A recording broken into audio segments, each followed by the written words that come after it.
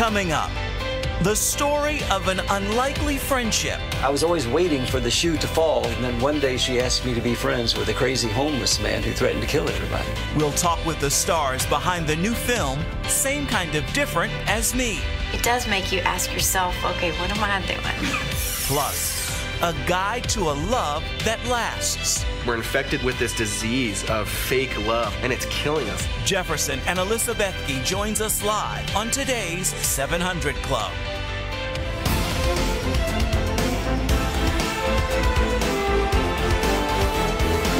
Well, welcome to this edition of the 700 Club. Well, it looks like the Republicans in the Senate have finally got their act together, at least for now. They passed a spending bill, which was an important thing, but it paved the way for tax reform. And the American people are saying, can you deliver? And the president is saying to the Republicans, you better deliver. We've got to have middle-class tax cuts. We've got to have business tax cuts because American corporations are now paying some of the highest taxes in the world. And Republicans say that with this bill, they could make the economy stronger and put more money into people's wallets, sometime in the thousands of dollars. It is a major, major breakthrough, and they got it through the usual 5149, but they got it through. They got it through. That was the stage that was set last night to make a difference for all of this. The Senate had to pass the budget that Pat was talking about for the debate on the tax code to go forward. And as Jenna Browder reports from Washington, they got the job done. So let's see what's going to happen, Jenna. The stage is set for a tax reform bill after the Senate pushed through a $4 trillion budget last night. Republicans want to completely overhaul the U.S. tax code, including cutting rates for individuals and corporations, and at the same time eliminating trillions of dollars of deductions and special interest tax breaks. The President and I believe that the tax code's too complicated. Maybe some of you agree. Vice President Mike Pence touting tax reform in New York. Truth is that the American people spend millions of hours and billions of dollars filling out our taxes every year. And I'm anxious to hear if people around this table have that feeling as well. Under the president's plan, 90% of the American people will be able to file their taxes on one piece of paper without professional help. But divisions within the GOP could hold up the process.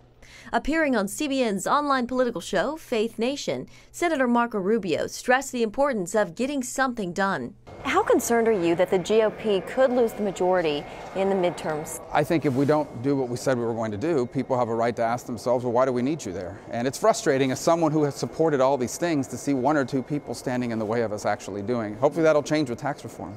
Democrats blasted the GOP budget, saying it will shower benefits on top bracket earners, corporations, business partnerships, and people inheriting multi-million-dollar estates. But I think it is terribly important, and I really do appeal to the media, to allow for a serious discussion on what I consider to be the cruelest and most unfair budget presented by the majority party in the modern history of this country. We beat the Trump healthcare scam twice, and we're going to beat him a third time on his tax scam.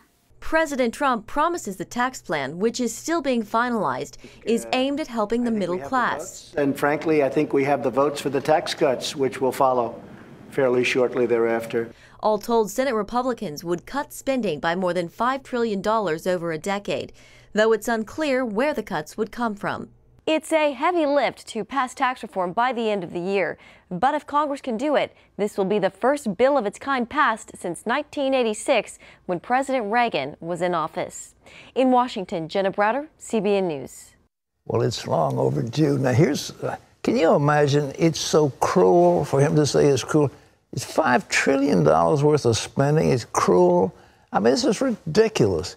They've doubled the. You have in your taxes, you can either take an itemized deduction or you can take the standard deduction, and they've raised the standard deduction, which will affect most of the filers. To say that's cruel is ridiculous because it's going to put $1,000, $2,000 into people's pockets. The thing about it is, the only people who pay taxes are the ones who will get some benefit. And if you're not paying any taxes now, what difference does it make? A lot of people are not paying any taxes at all. So this is going to give some relief to those who do pay taxes. And I think it's important to recognize that. But this rhetoric coming out of the Democrats is nonsense. Cruel budget, come off it. It's nothing cruel about it. It's just a question of how much money can we afford to, spend. But this is going to make a major shift in certain of these deductions. They want to take away the mortgage interest on big, expensive property. They want to take away the deductions for the income taxes of the states, which is a big deal. And if they take those deductions away, they won't have as much play in this bill as it sounds like, because they'll have enough money to pay for a lot of these cuts. And it's important to do it. But it seemed like to me they ought to get the cuts in first. Because if they wait to reform the whole tax code, it is a monstrosity. It's got more pages than the Bible, for heaven's sakes. And to go through that item by item will be a nightmare. So they need to get some of these major cuts in personal rates, the cuts in the corporate rate particularly, and get that out of the way. And there's certain things like, for example, the death tax. They could do away with that. There are other things that are easy to do. Maybe it's not easy to get it through, but it doesn't take a lot of technical work. And then they can get to the nitty-gritty of reforming the tax code. But anyhow, it's a major, major vote in the Senate, and it bodes well for the passage of the tax reform. Well, in other news, we're going to be getting our first look at another one of President Trump's top priorities, the wall. The wall with Mexico. Ephraim Graham has that. Pat, just south of San Diego, we're getting an early glimpse at what that border wall might look like. Our national security correspondent Eric Rosales shows us prototypes of what could eventually run along the U.S.-Mexico border. Despite ongoing debate, work continues on a construction project to build a border wall in Otay Mesa, a community just outside of San Diego. 6 companies are vying for a major construction contract. The companies have just 30 days to build a total of 8 prototypes. Designs must also meet specific requirements. Anti-climbing, anti-digging, anti-scaling. They're going to have to be safe for the Border Patrol agents that work the area. Agent Eduardo Olmos wouldn't break down the company's tactics, but you can clearly see spikes on at least one model. Another includes a bit of a slant, and this one contains an anti-climbing texture. 4 of them will be concrete, the other 4 will be other than concrete. The massive prototypes will be 30 feet high and 30 feet wide. The fact that each one is isolated gives them a towering appearance. The cost is between $300,000 to $500,000 each. Since the final design is yet to be chosen, exact estimates aren't available. A Homeland Security internal report estimates the wall could cost more than $21 billion, and that doesn't include the cost to maintain it. Maintenance of the current fencing runs around $55 million a year. Build a wall, build a wall, build a wall, build a wall. A centerpiece for the president's campaign to make America great again, the wall has sparked a lot of controversy. Still, the concept is nothing new. Olmos says before the wall was built along the sector near San Diego in the early 1990s, around 600,000 people were arrested in just 1 year. He says the current wall has made a difference, but it can be improved. Unfortunately, those actually just sit on the ground, and rudimentary tunnels can actually be dug underneath them very easily. Ironically, the prototype construction comes at a time when border crossings are down. According to the Office of Immigration Statistics, people attempting to illegally cross any state along the U.S. border are unsuccessful 55 to 85% of the time. Yet assaults on Border Patrol agents in the same sector number 83 this year. That's an increase over last year when 52 assaults occurred, but nowhere near the peak in 2008 when agents recorded 377 assaults. How will the prototypes be tested? Homeland Security tells me that's a secret. The agency did tell CBN News the prototypes will be tested by teams on which ones are hardest to scale, dig under, and break through, and it will not be done in the public's eye. Eric Rosales, CBN News, Washington. White House Chief of Staff John Kelly delivered a strong defense Thursday of President Trump's phone call to the widow of Green Beret LaDavid Johnson. He was killed by ISIS terrorists in an ambush in Niger earlier this month. Florida Representative Frederica Wilson had criticized the president for his being insensitive when he called Thompson's widow. Kelly said he was stunned by Wilson's criticism. Kelly said President Trump wanted to make the calls to military families, and he defended the president's phone call. In his way, tried to express that opinion. He's a brave man, a fallen hero. He knew what he was getting himself into because he enlisted. There's no reason to enlist. He enlisted. And he was where he wanted to be, exactly where he wanted to be, with exactly the people he wanted to be with when his life was taken. That was the message. That was the message that was transmitted. Kelly called Representative Wilson a, quote, empty barrel who makes noise. A spokesperson for Wilson said the controversy should not be about her, but about remembering and honoring a fallen hero and fighting for his family. Pat?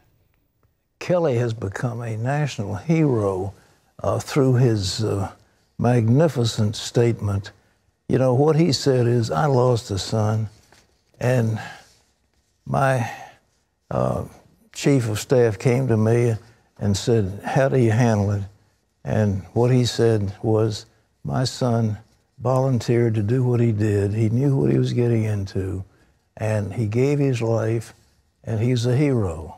Now, that was the response of a general to a general. And so the general advised the president, that's what you say. And for this congresswoman to go off half-cocked and start attacking Kelly, who is himself a hero and a Gold Star father, who walked among the graves in Arlington and looked at the dead fallen heroes, and who said a magnificent statement. But that's the truth. It isn't a nice, sweet thing. You say, oh, dear lady, I'm so sorry to hear about your loss, and I want to comfort you in your grief.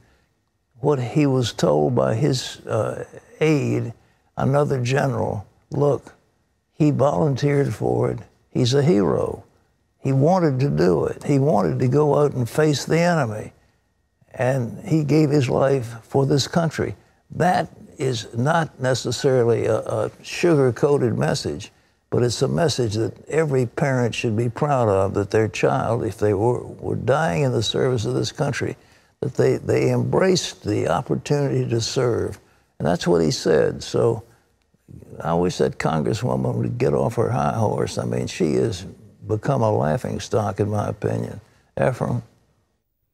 Pat, President Trump defended the U.S. response to the crisis in Puerto Rico after back-to-back hurricanes devastated the island, including a direct hit from Hurricane Maria, which knocked out power across the island and left areas without clean water.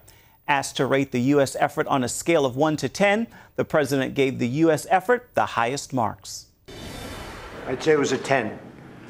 I'd say it was probably the most difficult when you talk about relief, when you talk about search, when you talk about all of the different levels, and even when you talk about lives saved, you look at the number. I mean, this was, I think it was worse than Katrina. It was, in many ways, worse than anything people have ever seen. Operation Blessing is also in Puerto Rico providing vital emergency relief. Operation Blessing is helping to provide water to thousands of Puerto Ricans every day. And about 300 families in the community of La Perla were some of the first to benefit. A water purification unit provided by Operation Blessing turned salt water into drinking water for that tiny community.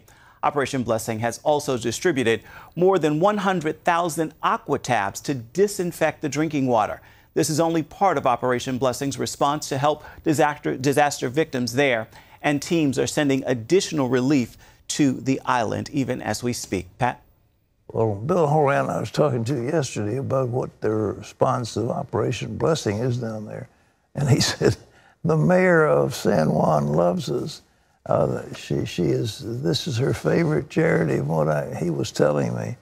But here's the deal.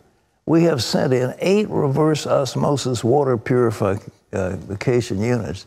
That means they're taking salt water and making it into clean drinking water. got 9 water desalination units in addition to the reverse osmosis. We have more than 20 generators to run essential equipment. And we've also got these interesting lights that they turn a switch, and these things are working off solar power. And I think that's their solar lanterns.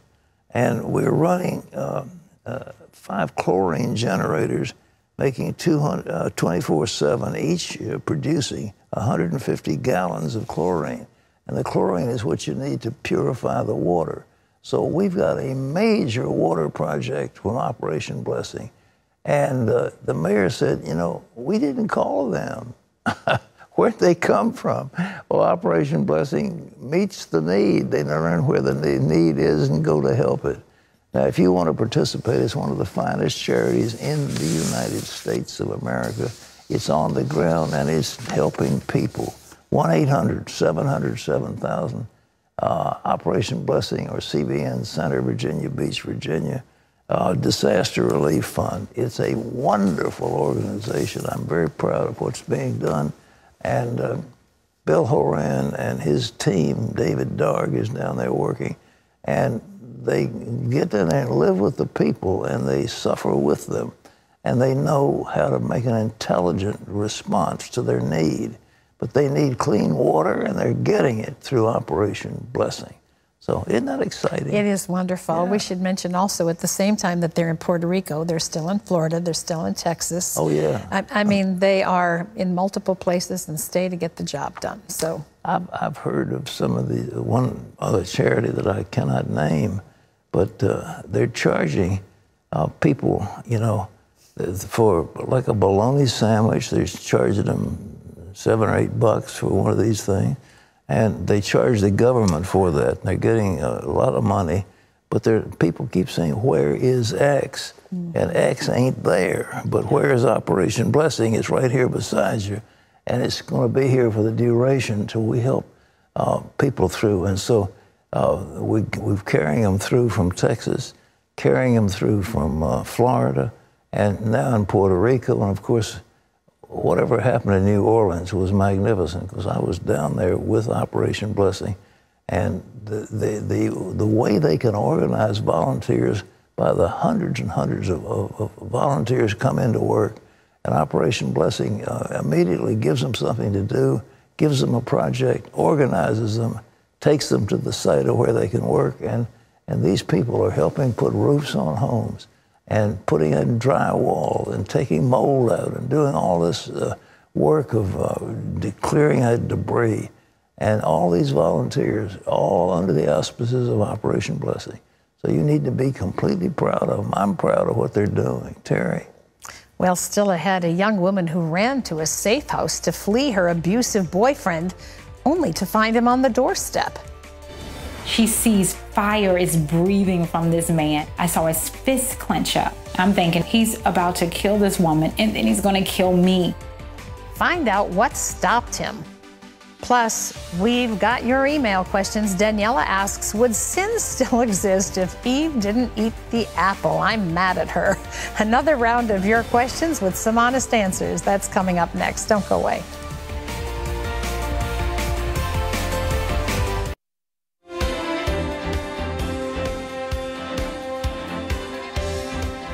Well, it's time to answer some of the questions you've sent in with honest questions, or honest answers, your questions, honest answers. So, Pat, this first one comes from Daniela, who says, Pat, I often think about Eve and how upset I am with her that she ate from the tree which God had commanded her not to. I feel that if she had not done this, there would be no sin in the world or suffering as there is today. What do you think would have happened if she did not eat of the fruit and actually obeyed God? How would things have changed? Didn't God know she'd be tempted and then fall? I just don't feel we should all carry the burden for this one woman's sin. The condition of the world angers me, and it all goes back to her. Well, I tell you what, I know you feminists would like to make Eve the focal point, but the Bible says it was Adam. When Adam did it, he was the head of the human race, and the federal head, as they say in theological terms. And we all came out of Adam. But Eve tempted Adam, and then And by the way, it wasn't an apple. It was, I'm from Virginia. We have a lot of delicious apples, but it wasn't an apple. It was the fruit of the knowledge of good and evil. But if it hadn't been for Adam taking sin, and through Adam all sinned, and through the knowledge of Jesus, all have been made righteous. So he came to cleanse the world of the curse that was descended on mankind because of Adam and Eve. And the idea was, perhaps they're real, they probably were real people, but at the same time, it's certainly a good symbol. It's the symbol of man's depravity. Where did it come from? Man, what is the tree of knowledge, by the way? You go by that tree and you'd say to yourself, if I don't eat that tree, I'm obeying God. It's a good thing. If I eat the tree, it's sin. And that's how you learn the knowledge of good and evil. You don't have to participate in it. You just learn it. And that tree was the symbol. And so if I eat the fruit, it's, I'm sinning. If I don't eat the fruit, I'm not sinning. And so they learned the knowledge of good and evil. That's what it was about. And it's hard to say what paradise would have been. We wouldn't have had sin. We wouldn't have had death. The world would have been a most glorious place. People wouldn't be killing each other. There wouldn't be this disease, plague we have. We wouldn't be facing the menace of nuclear holocaust and all this stuff. It would have been a good thing, but don't blame it on poor old Eve. Eve tempted Adam, but Adam had to say yes to Eve. And, men have the right to say no to their wives. Keep that in mind. All right, what else do we have? This is Kayla, who says, I've been struggling and praying to God about what I should do. I've been in a long-term relationship with a guy who wants to marry me. However, he's not a Christian. He was a Seventh-day Adventist before he decided that it was not for him anymore and that God had just forgotten about him. I was raised a Christian and I attend church regularly, and sometimes my boyfriend attends with me. He never dissuades me from believing and following God. I love him very much, and I feel like God put me in his life for a reason. My question to you is, would it be a sin to marry outside my religion? Wouldn't God want us to love everyone, even if they might have doubts about him? Isn't it amazing? I'm in a long-term relationship. That means you're living with a guy and you're having sex together, but you're not married. That's what that... Well, couldn't it just mean that they've been going together for a long time? Oh, come off it. Okay. Long-term relationship, Excuse me. Yeah, you know good and well what it means. Well, maybe. In today's world, of course it means they're living together.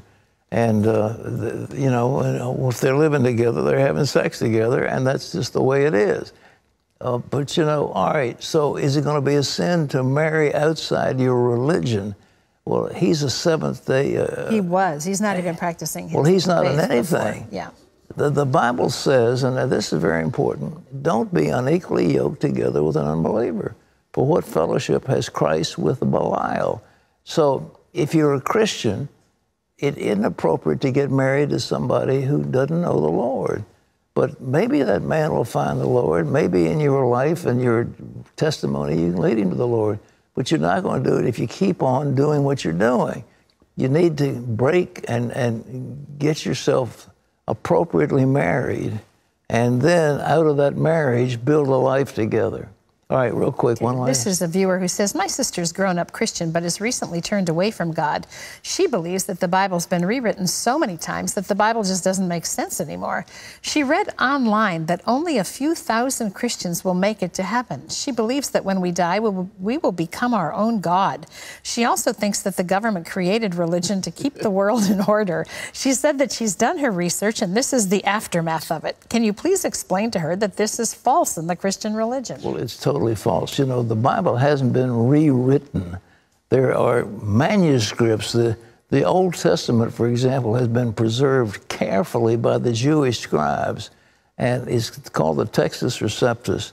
And the Bible has not been rewritten many times. It was the original Greek. We go back, we've got a few manuscripts, and there are a few changes, but nothing of any great substance.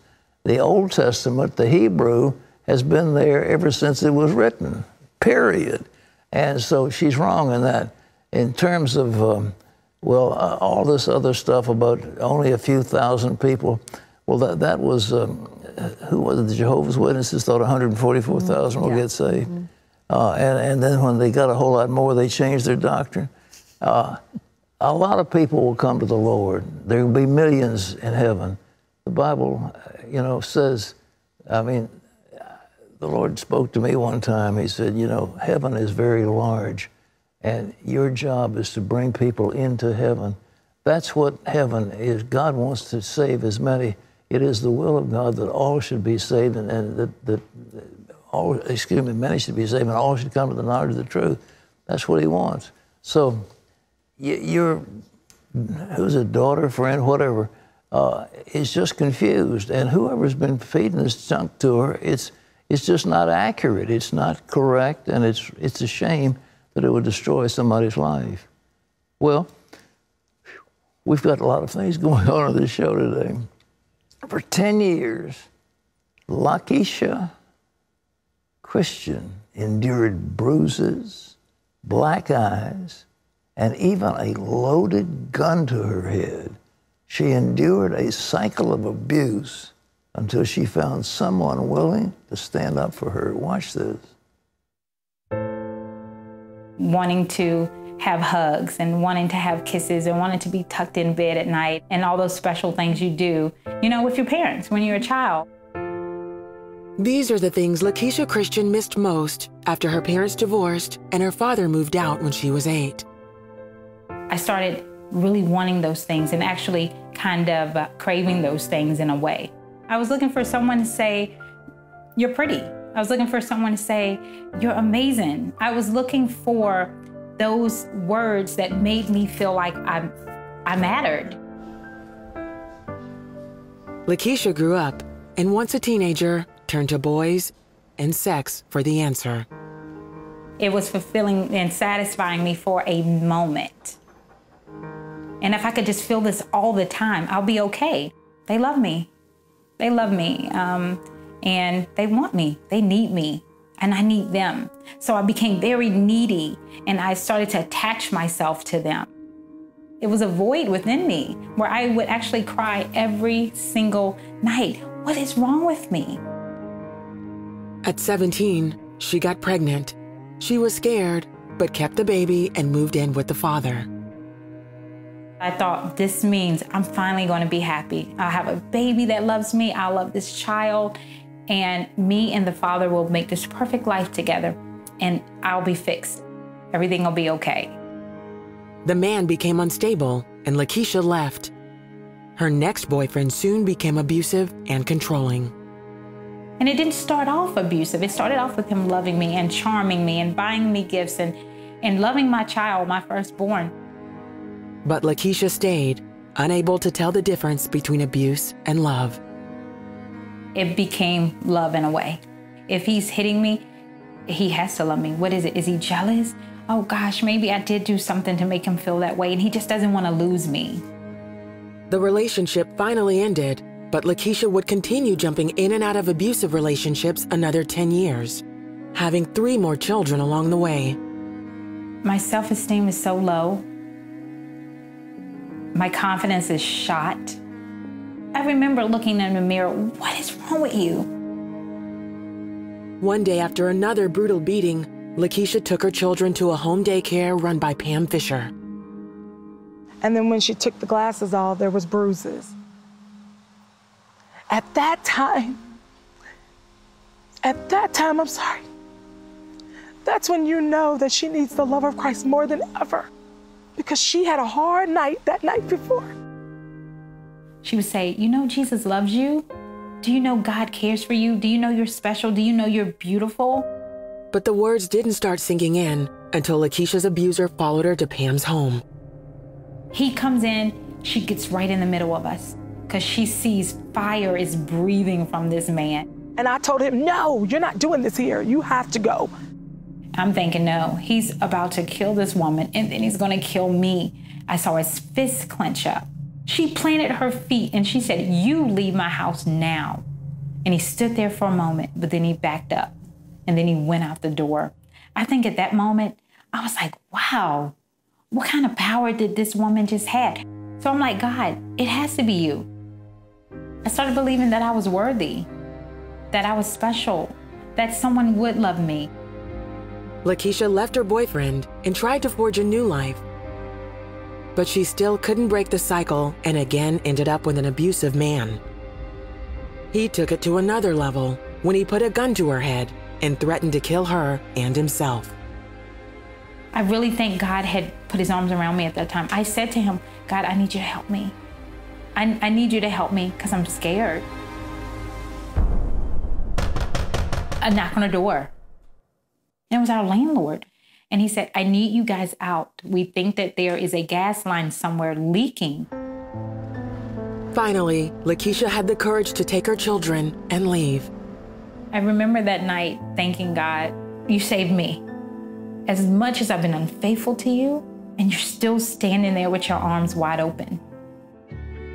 In the coming days and weeks, Lakeisha began to understand what Pam had been saying about God's love for her.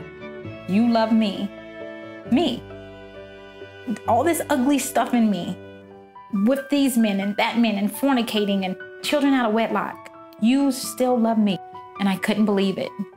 I could not believe that he still was there for me. And I remember telling him, God, just use me. Forgive me. Forgive the sins that I've committed, God. Save me. Lakeisha started living her life for Christ and now sees someone very different in the mirror. I see God through me today. I see his image in me today. Along with her husband, Antonio, Lakeisha is raising her 5 children. She also helps victims of abuse through a nonprofit called Free. Like Pam, she tells them in God's eyes they're special and worthy of his love. And I'm telling you, it is so much love. To someone who thought she didn't deserve anything. To someone who thought that I won't be anybody. I'm not gonna be anything. He did all of that for me. You know, there's a song, pop song, I think it's Dean Martin used to sing it. You're nobody till somebody loves you, so find yourself somebody to love. There's something about the human being that wants love. We earnestly need love. We need companionship. We're not supposed to live our lives by ourselves forever. We need to be in families. We need to have love. And little children particularly need love from the time they're born. They need to be cuddled, and they need to be kissed, and they need to be hugged, and they need to be loved. And they need to think there's something special, and they need to have the relationship, the feeling that they're part of a family. That's what we need. And little children feel that way. As a matter of fact, even the little primates feel that way. They want a mother. They want somebody to hug them, love them. And Letitia, for example, didn't have it, but there's so many children today who are born to abusive parents. They're born to children, to parents who don't want them. They're born in situations with the mother and the father are fighting, and they don't have any love. And consequently, especially the girls, will throw themselves at something in order to get love. And the something, usually the guys are out there, I hate to malign the young man, but they're out for sex. And they find some vulnerable girl, and she thinks that sex means that they love her, and it doesn't mean any such things. It means that they're trying to use her, and they fall for it. And so Letitia was one who kept looking for somebody to love her. And she kept giving herself to these men because she thought their attention meant that they loved her. And she was hideously, horribly wrong. But what did she do? She kept bringing children into the world. Now, folks, let me tell you, there's one who loves you without any reservation, and that is your Heavenly Father. The one who created you loves you without reservation. He overlooks your flaws. He knows exactly who you are and what you've done, but he loves you in spite of it. He loves you. And God Almighty loves you. For God so loved the world that he gave his only begotten Son, that whosoever believes in him should not perish but have everlasting life. For God so loved the world. And God loves you. And what he's saying to you today is, reach out to that love. Let him love you. Accept his love. And recognize that he's not trying to use you or take advantage of you. It's love without any strings attached. Now, I have something I want to give you. It's called A New Day, and it tells you about how much the Lord loves you and what he's done for you and what it means to be born again. And if you want to have this, I want you to go to your phones and call in and say, look, I want to know the Lord. And one of these counselors will tell you what it is you've got to do to find him. And we'll send you this packet that'll help you along the way. But please know, right at this minute, that God Almighty, the creator of heaven and earth, loves you. And he loves you so much that he let his Son die that you might be part of his family in heaven. He really does love you. Terry? Well, coming up, how a strange dream changed a city and then became the subject of a major motion picture. We'll take you inside the new movie, Same Kind of Different as Me, when we come back.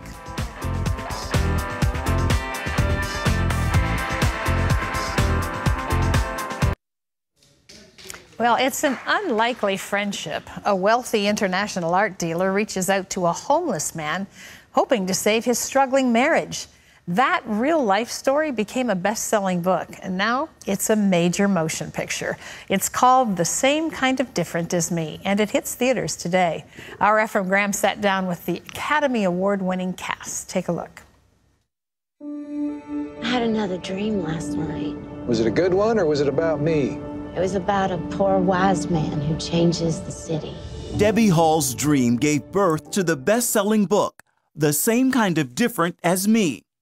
It also began the friendship between the two men who wrote it, her husband Ron, a wealthy art dealer, and Denver Moore, a homeless man.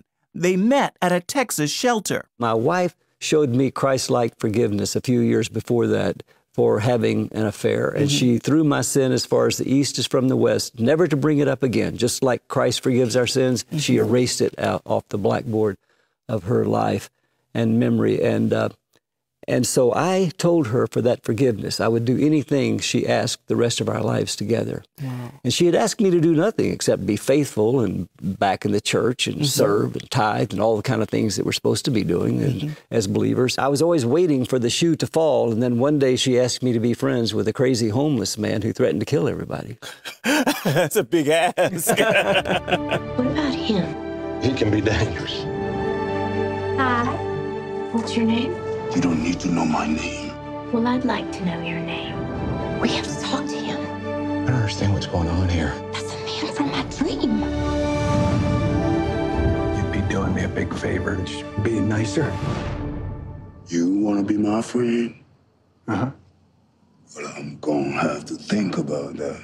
It's a miracle story and a major motion picture with an Academy Award-winning cast. Renee, you played Debbie. Yes. What is it about her that allowed her to forgive her husband, first of all, and then send him chasing after a homeless man? What about it? That's a question I would love to have been able to ask her myself. And in reading the book and in talking to her husband, Ron Hall, what I gather is she was a good person, just inherently good, and she had faith, and she wanted to commit her life to making a difference in other people's lives.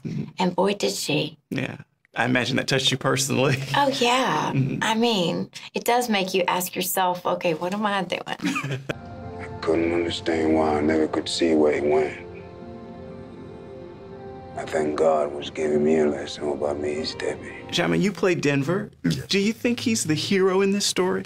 I think Debbie's the hero. Debbie brings us, together. Debbie brings the human touch out of us. I mean, for Ron, you know, obviously. What touched you most about Denver's character?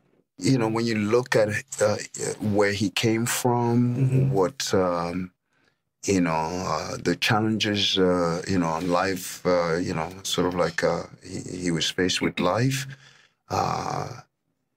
And despite all that, the wisdom that comes through his outlook on life, unconditional love that he has for humanity, you know, that comes out literally after, you know, sort of like Ron Hall sort of breaks the ice, you know, I mean, breaks the, you know, that connection. It's beautiful to see, and it's very, he's quite a tough character to portray. God put every stars in heaven, and even gave every one of them a name. If one was gonna fall from the sky, that was up to him too. Denver's wisdom comes from many real-life challenges. Most are unimaginable. The short version is he was crazy. He was an ex-con. He had been on the streets for 25 years. Wow. He did not read or write. He'd never been to school a day in his life. And the most tragic thing, when he was just a young, innocent 16-year-old boy back on a plantation in Louisiana, one day he was helping a white woman change a flat tire when all of a sudden 3 Klansmen come out of the woods on horseback and accused him of bothering a white lady. They put a noose around his neck and dragged him behind a horse and told him never again speak to a white person and never again look a white woman in the eye. He was 62 years old on the day that I first laid eyes on him. Wow. And he had kept that promise from the time he was 16. Wow. And here you have this white woman essentially. And you have this white woman that's getting in his face and forcing him to look her in the eye. What you reading?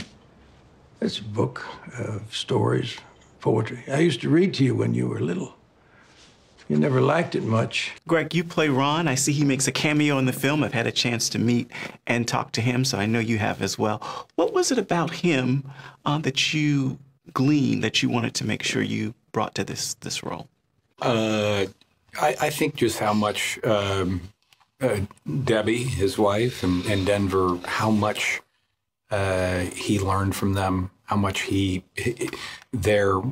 they changed him. This is a guy who was very insulated and kind of guy who's looking to seek forgiveness through writing a check for his wife's cause, all those kind of go-to touchstones of the human kind of selfish behavior. He's the first to say he's a flawed person, but I can tell through this movie how deeply affected he was, not only by her, but his relationship with Denver and that passion for trying to, you know, for needing to get that story out. I worried I was so different from other people, but what I found out was everybody's different. Same kind of different as me. Ephraim Graham, CBN News, Los Angeles. The movie Same Kind of Different as Me opens nationwide today. Check your local listings for times and theaters, or you can log on to cbnnews.com, and want you to consider going. I've heard it's wonderful. Well, still ahead, he's the YouTube sensation behind the hit Why I Love Jesus But Hate Religion. Now he'll tell us about a real love that lasts. Jefferson and Elizabeth, you join us live, and that's next on today's show.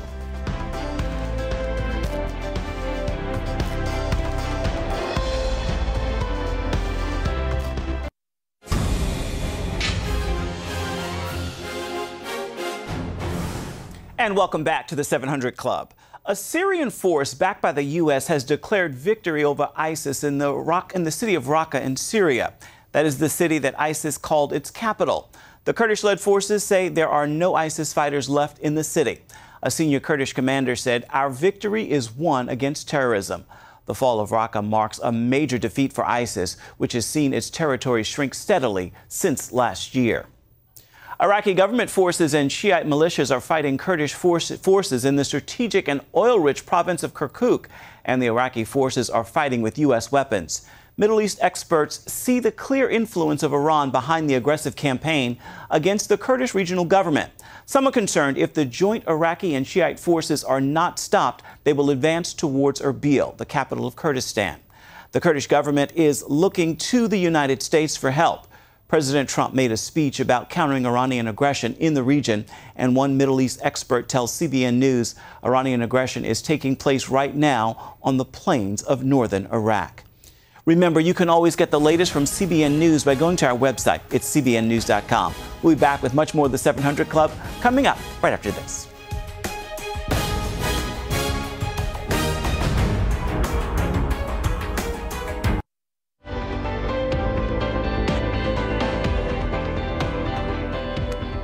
Jeff and Alyssa Bethke came from two very different backgrounds. But as they reached adulthood, they both started to wonder if they'd been duped about love, dating, and sex. And now, after learning some tough lessons, they're telling others about how they found a better way forward. Take a look. Jeff and Alyssa Bethke have been happily married for 5 years.